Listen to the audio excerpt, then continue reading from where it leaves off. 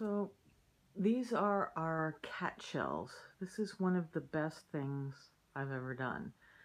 We just got some pieces of wood and I made the bottom really nice by varnishing it up, and I found some decent brackets,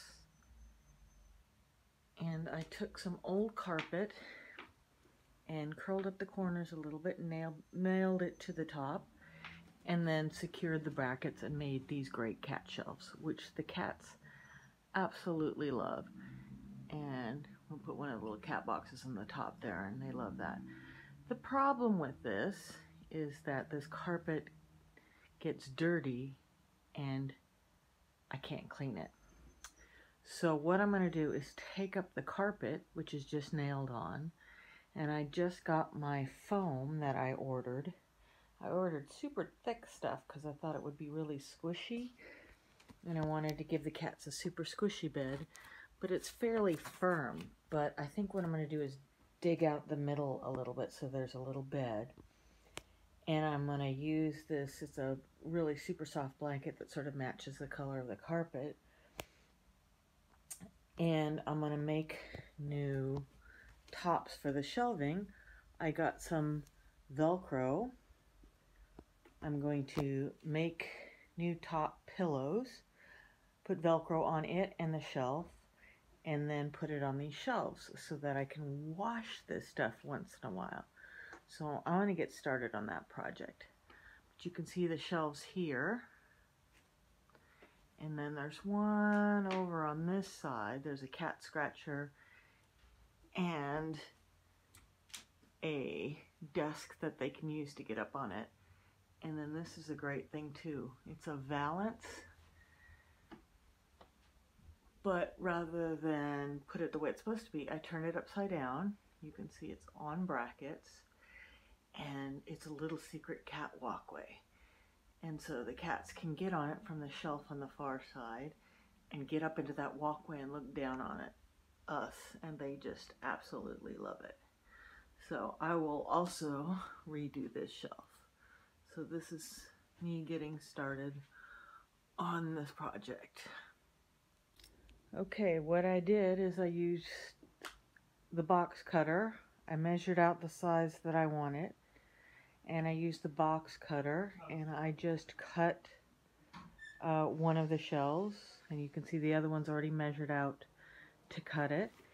I took the old nasty carpet off of this shelf so you can see what it looks like, and this is the one that I cut out, and I decided I wanted to hollow it out to make like a little nest.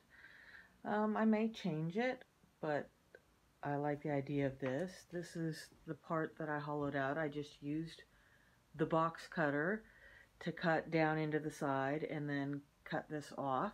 This is something I could use. And this is the fabric that I'm going to cover it with. It's kind of soft. So I'm going to wrap it in that and then add the Velcro to the shelf and to the bottom of this and see how I like it. So here's the first shelf completed, and I have to say, Lynx, who is right now above here, laid down in it and was so happy he just kept rolling and rolling and rolling, and he was just a super happy cat. So all I did was sew the blanket around the foam. I sewed the Velcro into this blanket, and then it had a sticky side, so I put the other side on it, and it's just sticking to the shelf. And it's sticking there. So if I want to wash it, I can just take it off. I actually stitched the end shut, but I can just open the stitches and wash the blanket. What I decided was that I ended up cutting out the middle so there would be a bed here, and this is the middle that I cut out. But I'm thinking I want this part more because it's squishier. So on this next one, I'm going to reverse it and play with that. So you can see that this is my piece of foam, and instead of cutting it with the bubble side up, I'm going to cut it with the bubble side down. I just used a box cutter here, and went into the foam and am cutting open like this. So that'll have a little nest on the inside, and then this will be on the bottom and be super squishy, and then I'll just stitch the same way I did that, and let's see how the cats like it. Additionally, I'm gonna have a bunch of these middle parts left over and little bits of side, so I'll probably do something with stitching those together and make different shelves with those, because between the height on this, it might get a little tight for these shelves, so I might have to do something different. But this is where I am right now. So I have finished all of the new tops for the shelves on this area.